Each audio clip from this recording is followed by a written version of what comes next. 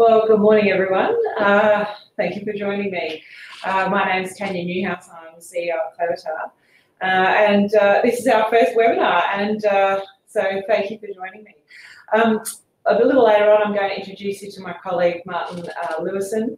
We're really excited to speak to you today about intelligent virtual agents. This is a subject that we've often presented to conferences. So it's great to be in a different medium this morning. We expect that this session will probably run perhaps around 30-35 minutes, and then we've allowed some time for questions at the end. So I'm going to get started now with the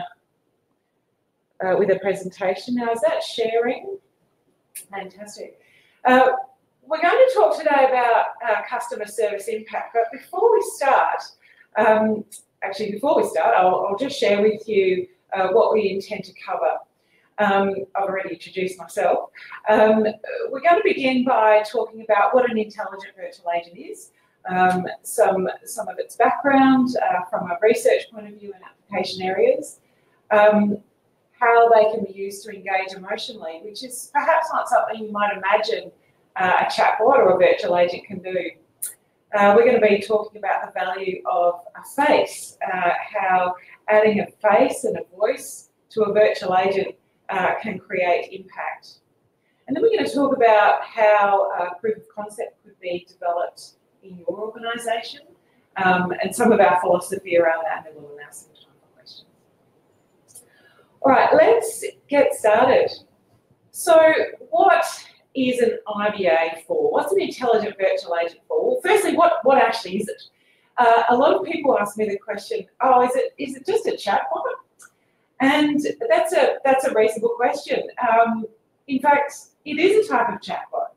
Now, chatbots have a kind of bad name at the moment. They're seen as being very simple and perhaps not very useful, but that's really because of their heritage. Chatbots have actually been around for a few decades now.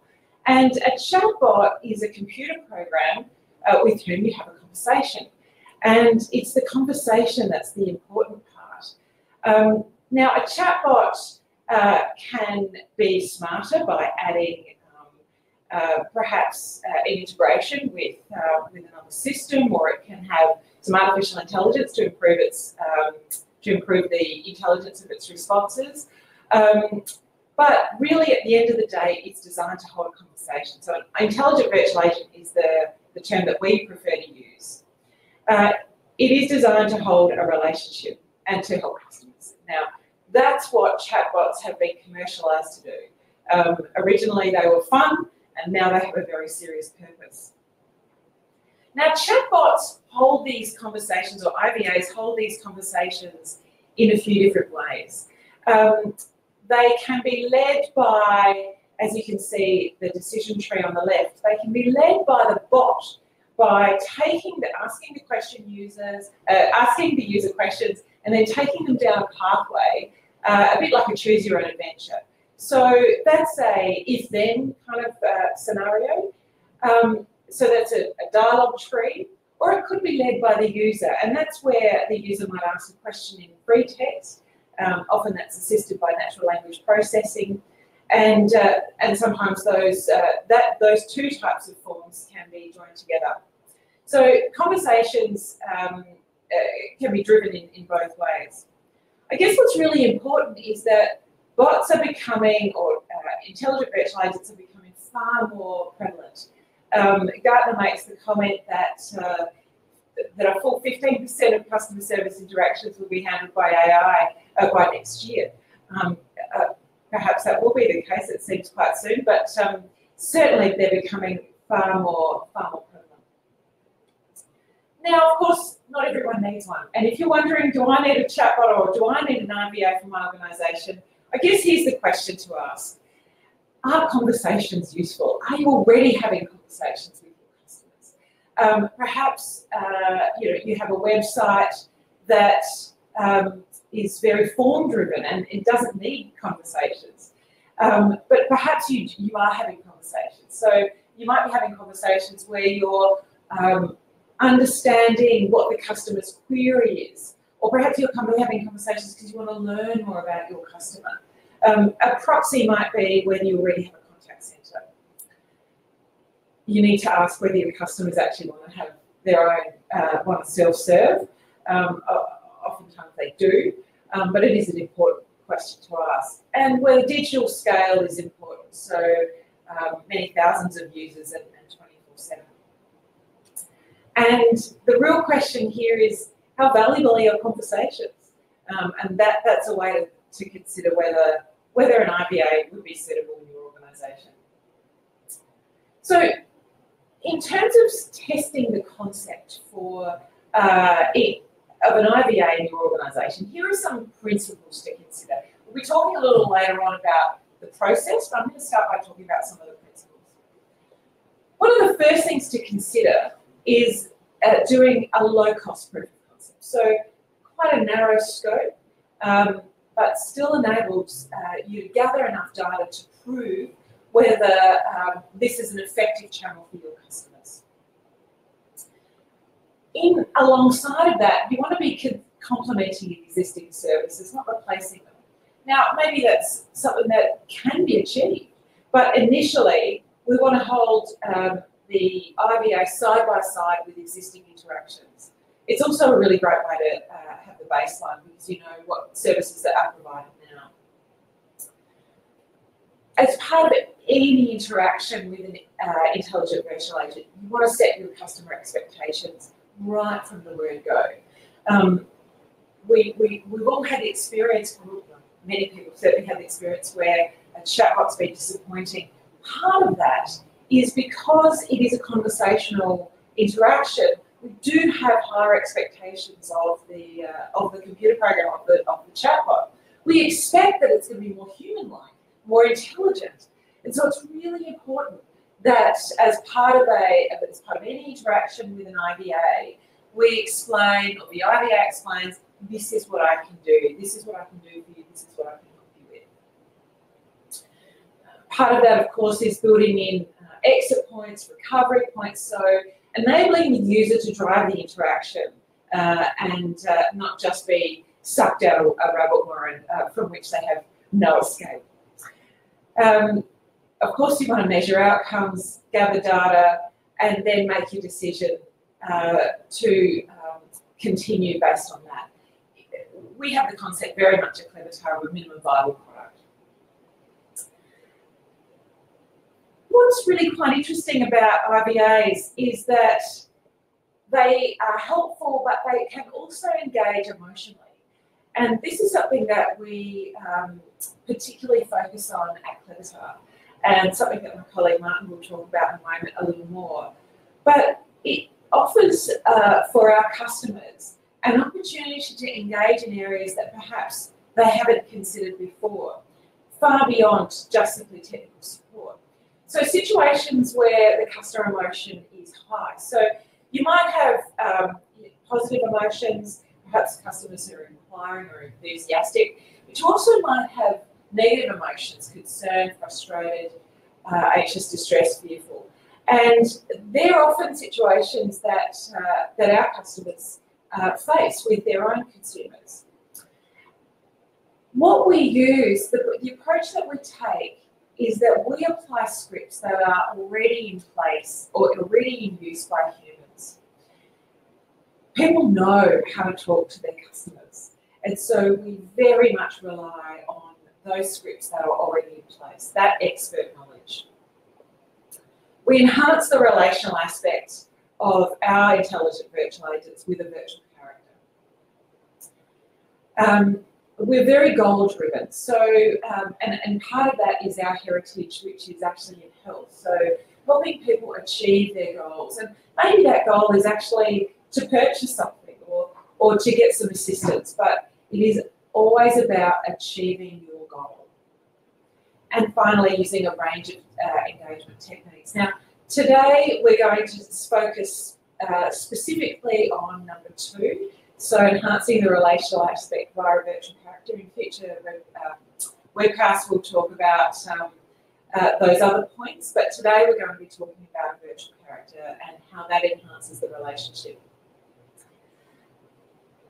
The really interesting thing about engaging emotionally is that you can use it. You can use your IVA to create a relationship and to influence.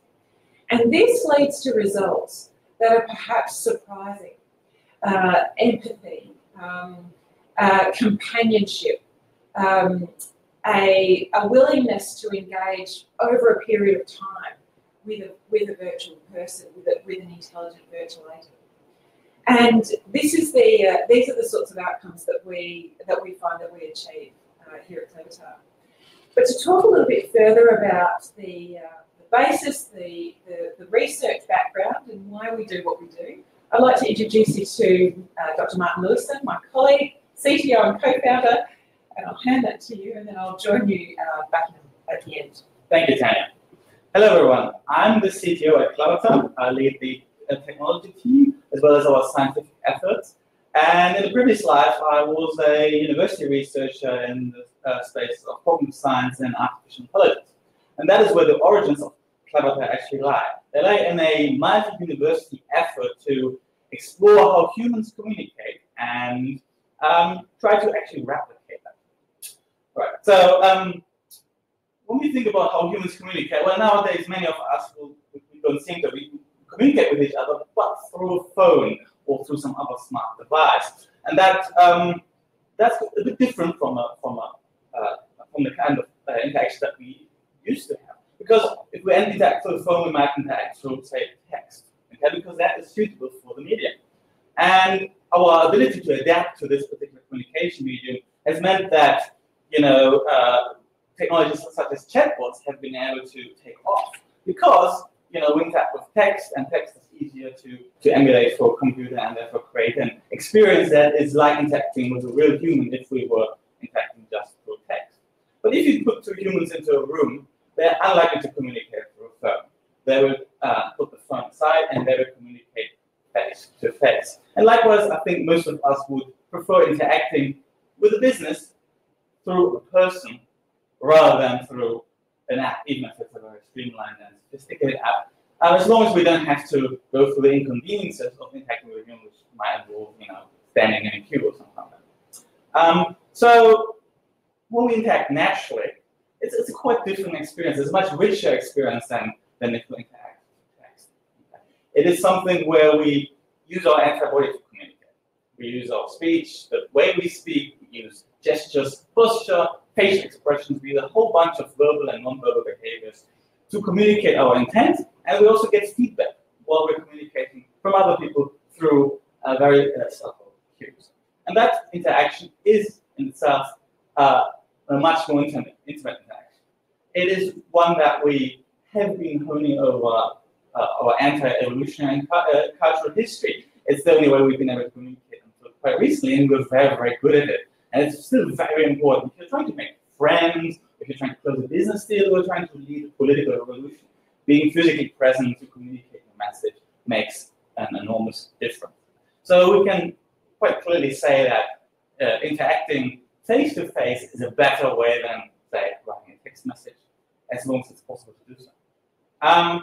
So can we reproduce some of the magic of the face-to-face interaction with the computer? Can we go beyond the ordinary chatbot and bring some of that specialness of interacting face-to-face to the interaction with the computer? Well, to do that, we need to make the computer more human-like. And we can do what Professor Ishiguro does here in this particular frame, create a clone of ourselves that is a robot that looks like ourselves, an android, and make it behave like us. The impractical part of that is that material science and mechanical engineering haven't progressed far enough for that to be completely seamless. It won't be perfect, and particularly when it moves, and it's also really expensive. So, it's not particularly like that you're going to deliver an Android to your customer, or every customer wants to interact with your business.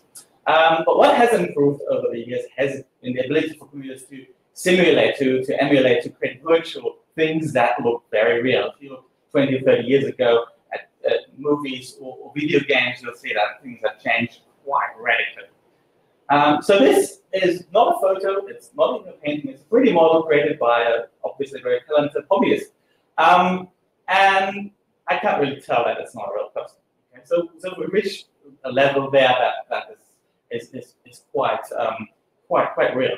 Okay? But that's, of course, not the only thing that we need to be able to do in order to create a person to talk to. Okay? For that, we need to give that person motion. They have to move around. They have to speak. We need to be able to listen to them. That's also an interactive experience. All right. When we talk to somebody, we get a lot of feedback from them through their actions. They will only talk when we stop talking, and so on. So we need perceptual abilities. We need intelligence, the ability to actually come up with something to say in the first place. That's what we're saying. All of those spaces, they are all intensely researched by academia, by commercial entities. And there has been a lot of progress, particularly over the last few years. But bringing them all together into something that's perfect, that's just indistinguishable from real human being, well, we're not there. Not even close. We're at least a decade or more off from that particular goal. Sometimes you hear organizations promising that will come sooner, but there are significant challenges around it. And one of the reasons why it's a challenge is that we know what other humans are like. We spend a lot of time with them after all, right? And that poses, well, a bit of a challenge as well. Over the history of mankind, the most important entity that we interact with is other human beings. We're very social creatures. We have large social groups and complex social interactions. Your success is quite dependent on your ability to interact with other human beings. And our brain really does reflect that. Okay? We need to be able to quite rapidly determine whether somebody is trustworthy, whether somebody is trying to lie to us, somebody is perhaps sick. All of those interactions are going to be quite significant in determining our own survival. And the human brain has grown quite a bit throughout history with a lot of social processing capabilities, the ability to pick up on social cues that facilitate our human interactions rapidly. Okay? There are certain features that we look at to see whether somebody is trustworthy, for example, and they can be quite superficial. But we can make those estimations really quickly. Okay? So we're really, really good at working out what another human being is, what they should be like, what they're doing. We can plan around that. We can do that very quickly. The problem with that is, of course, that we are triggered in the past, of course, only by real human beings. Nowadays, of course, it's possible to create virtual creations that are not quite human, but they're somewhat human, and that trigger some of those same abilities of ours and emotions that we have in response to those of humanness.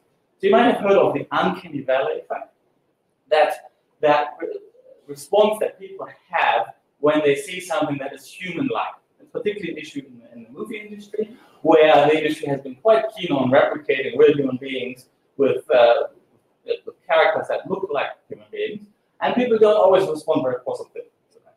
And the reason for that is that we're all experts at what a human being should be like, and we can pick up on even the smallest cues that indicate that something's wrong. And those small cues are usually the same cues that we use to work out whether somebody's, for example, trustworthy.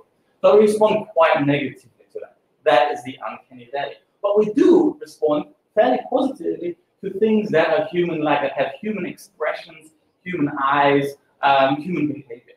Okay? And there are lots of artifacts in our world that reflect that. Teddy bears, for example, right? But also in movies, animated characters. Okay? If we look at Disney characters, for example, we find that these particular Disney characters in particular have been extremely popular. They have millions of fans, they make billions of dollars, people love them. But anatomically, they're not correct at all, right? If you met them on the street, you'd think, oh, wow, there's something seriously wrong here. But we actually love them. I mean, hey, look, there's a talking snowman here, okay? And people love it, all right? So it doesn't have to be perfect for people to have a very strong, positive emotional response to these creations. And in fact, you can leverage that to change people's behavior, like a toothpaste that I promoted by frozen characters, and my children are more likely to enjoy that toothpaste because of that, right? Can we use a similar effect to make the interaction with a computer more engaging and powerful as well? Well, the answer to that is yes, we can. Researchers have done that over the last 2 decades plus. We talk in this particular context about relational agents. A relational agent is a software, it's not a computer program, that doesn't try to be just a tool, but actually a partner. Someone that will build a relationship with social relationship with you, someone that you might perceive as a friend, even if it's just proximate. Okay, so here we have some examples of that. We have an exercise coach. We have a robot that helps elderly people with loneliness, a talking teddy bear that helps sick children to overcome emotional difficulties, and a virtual character that deals with PTSD. All of those achieve significant outcomes in changing people's moods and behavior. It's quite impressive, particularly because it is much more effective than a normal computer interface that doesn't have a face, that doesn't have some kind of virtual or real body. Okay, so creating a computer programs with virtual characters is something that has been shown to be quite effective. But of course, 20 years ago, when this was kind of started at MIT and some other research institutions, they needed small supercomputers to make this happen. Technology has changed a lot since. Computers have become much, much faster, and as a result of those computational capabilities, computers have, even without the consideration of virtual characters or virtual agents, become much more human-like. So the interaction that we have with the computer have become more visual. We can use speech and gestures as the next frontier that's being explored right now. At the same time, the interaction with the computer has become much less one about barking commands at the computer, but one about conversations, interactions back and forth. The computer actually remembering what you've said. And the end point of all of these sort of trends is really to give the computer so much personality that the computer program deserves a face. All right, that is the idea of a virtual being. The term virtual being is a term that has been promoted quite a bit over the last year or so. And we have a few companies in this space now, lots of startups that are working in this space because everybody's excited about the potential. So here are some examples. There's Lucy at the top left, who won an Emmy Award for the fiction of an interactive virtual character. Or we've got some other examples in the middle. Samsung Neon, very hyped up just 2 months ago. At CES, we've got Micah, a virtual character living in a mixed reality environment, and we also have Little Miguela, which is actually not interactive, but you'll find lots of promotional material around how music videos where she's dancing with real human beings, just showing how virtual characters have become really something that pop culture in particular is really accepting right now, and something that's quite powerful in delivering interactions with your customers and with your brand. At Clevertar, of course, we have our own team of professionals, virtual professionals, our own team of virtual agents that have helped people and businesses to achieve various outcomes, ranging from health improvement to promoting brand awareness and other supporting the business in general. And these virtual characters are available to you, to everyone. We have lots of different virtual characters, and they can be customized, and they can be given different things to say and do and interact with your services to deliver a new way in which customers can actually interact with your service. And we do that through, we're primarily a software as a service provider. We have a presence in the internet, and by signing up with us, we deliver a bunch of different services. They consist of a number of components. I will go through them right now because they give you a good indication of what we can do. So from our cloud service, we serve a content management system that allows you to create content for those virtual characters, to get the conversations that they're going to deliver, the interactions that they will have with you, and as well with other systems. And you'll be able to preview what the character says. You'll be able to customize the character and see what the end user actually experiences. We also have a web client. So the end user, the customer of your business, for example, will be able to interact with the virtual character on any site where you put this particular web client, or if you don't actually have a web client, we can actually serve it directly from our service. So if you don't have a website. And finally, we also have a native app, or actually multiple native apps that deliver the virtual character onto your phone through a native app if you don't want to use a browser to deliver the virtual character. In addition to that, we have Clevertar's expertise and support to actually make sure that whatever you come up with is going to be a total success, and we can integrate this technology, or you can integrate through our APIs with all sorts of other services and capabilities to create something that's much bigger than the sum of its parts. So let me just go through those components again with a little bit more detail to show you what we can really do. Let's start with the CMS, because that's the first thing that you'd see if you sign up to our service or want to create something in our service. With the CMS, you have a graphical conversation editor that allows you to define how end users will interact with your virtual character, what your virtual character will say, and how it will respond to any responses that the users provide. You can customize the character, you can give it a different look, different colors. We're extending the character set all the time and providing more and more customizability. Right, where you can add logos to your characters. Any changes that you make, customers will see them immediately. You can deploy things instantaneously, and our future customers will experience the new conversation or the new look immediately. All the data that's collected by the interaction with the character, anything the users are saying, goes back to the system and is available to you as reports that you can customize, that you can drill into to see what people are experiencing, and you can create alerts based on those responses that alert you, send you emails or messages to tell you that something has happened, like customer is interested in your product or otherwise, so that you are up to date with what's going on without having to browse the same message. The most important part of our system is definitely the web client, because that's how the end user will experience the product. The web client is an embedded or floating chat interface for which people can interact with the virtual character. The virtual character is actually optional. You can add it or remove it if you don't want the virtual character. That's also a possibility. But the virtual character itself is actually fairly small, downloads very quickly in the background, will add very little to this, the size of your site or negatively impact your user's experience in any way.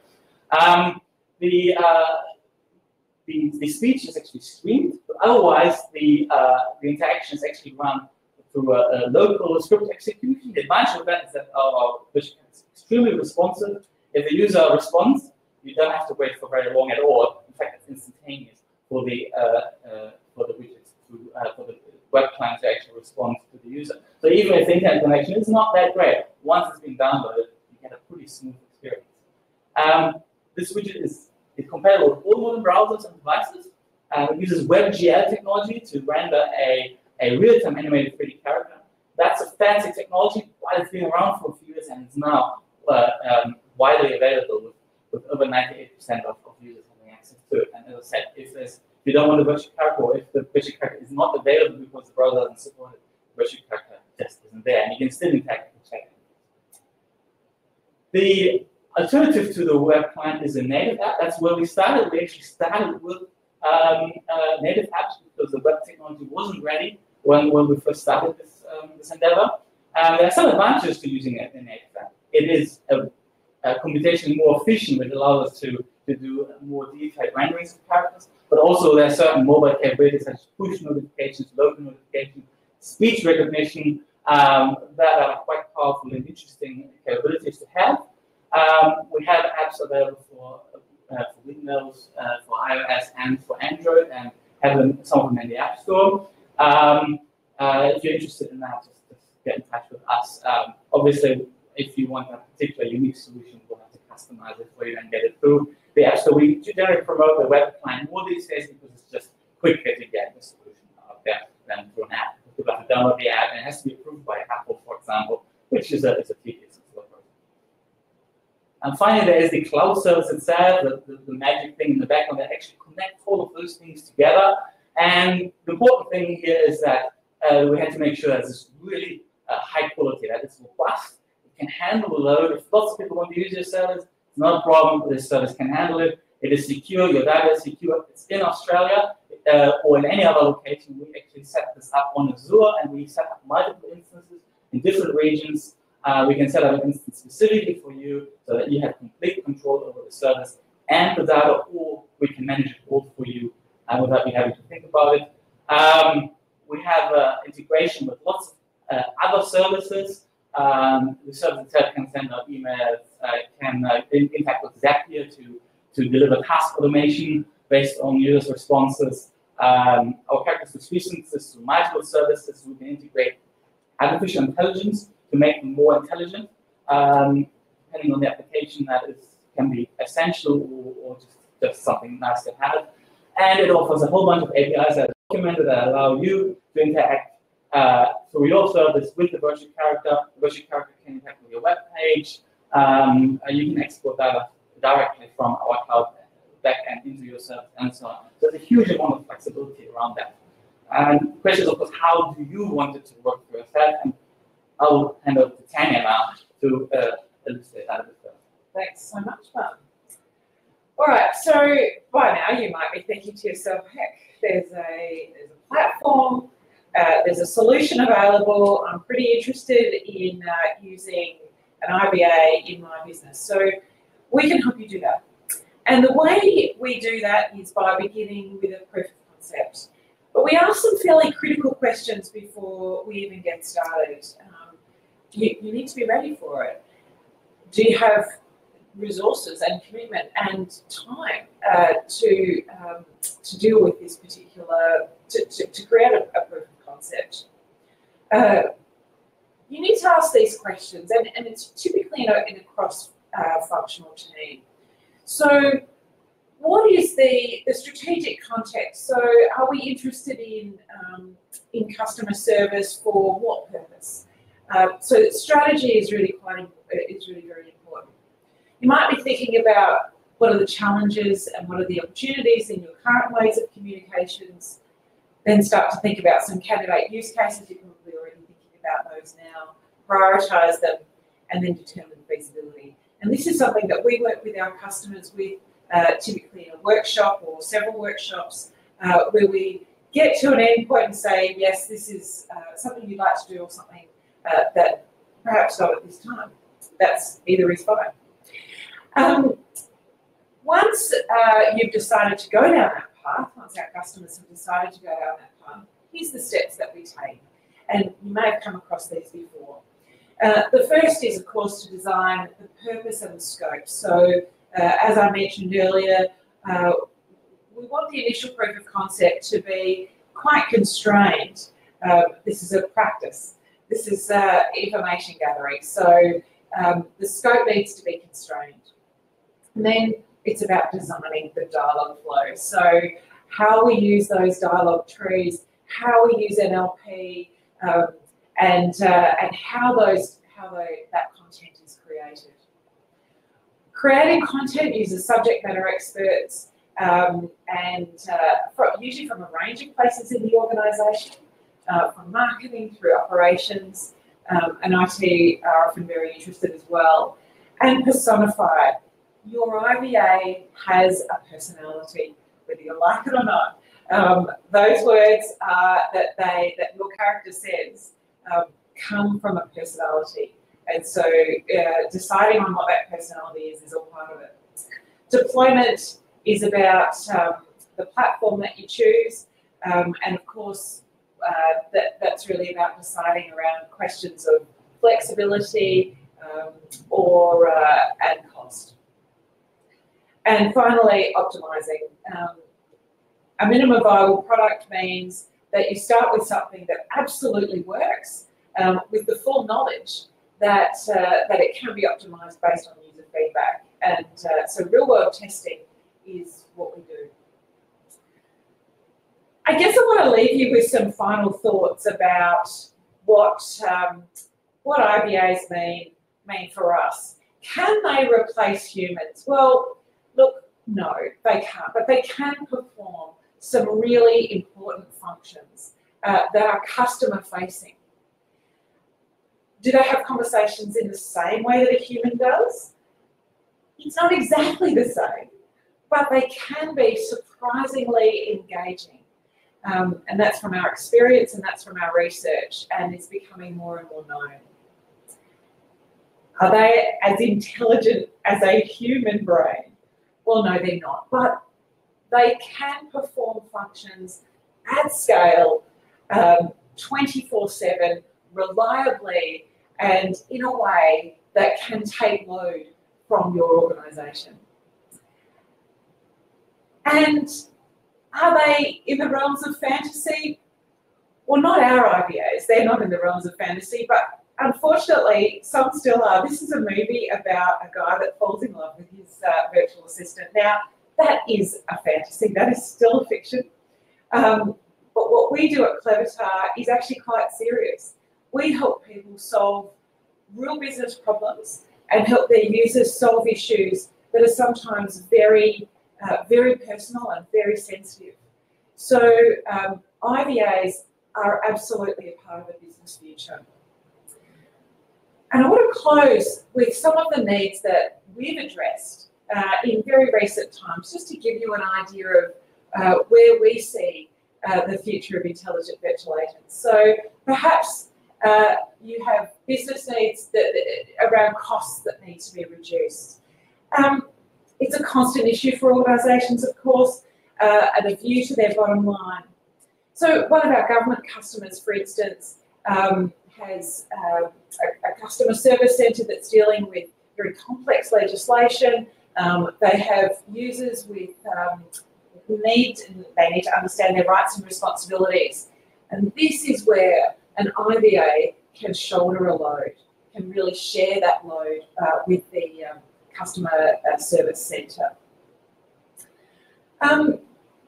Commercially, we know that in sales, we look for a frictionless journey for the consumer through a website. Now, in a bricks and mortar situation, a frictionless journey would be assisted by a person offering assistance, a sales assistant. We're working with a customer at the moment on creating a virtual sales assistant, one that's led by the user, not led by the sales assistant, but absolutely led by the user, offering advice and assistance and reducing that friction. So absolutely adding to the revenue generation side of the business. We're also helping customers where their consumers are dissatisfied with support due to call wait times or unanswered calls, but very significantly here, we know that customer service agents themselves get frustrated with the frequent flyers. And in fact, our intelligent virtual agent was brought in specifically to deal with that issue.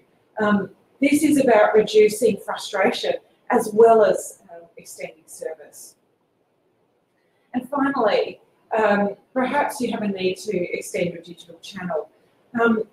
It is surprising that intelligent virtual agents can get involved in situations where you might think only a human conversation would be relevant, like checking in with a consumer, seeing how they're going, seeing how their mental health is going or their well-being.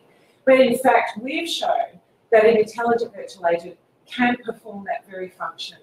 And then simply create red flags for the customer support service, rather than making thousands of calls, simply following up those most urgent.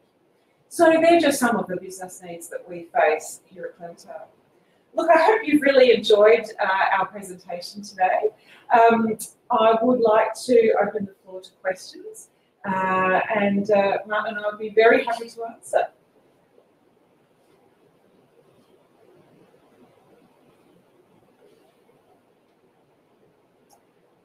Website examples using Clevertar. So customer website examples using Clevertar? Yeah, certainly. I think, well, there's a couple that spring to mind. One would be Mate, which is a telco. Now, at the moment, their intelligent virtual agent is available during the daytime. Sorry, after hours, not during the daytime. So you just need to navigate to the support section of the site. And that might be worth checking out. Or Consumer and Business Services here in South Australia. Have a look at their support agent Claire there. Or if you'd like more, just ping us an email. Quite a few. Yeah, it's quite a few. Yeah. Any other questions?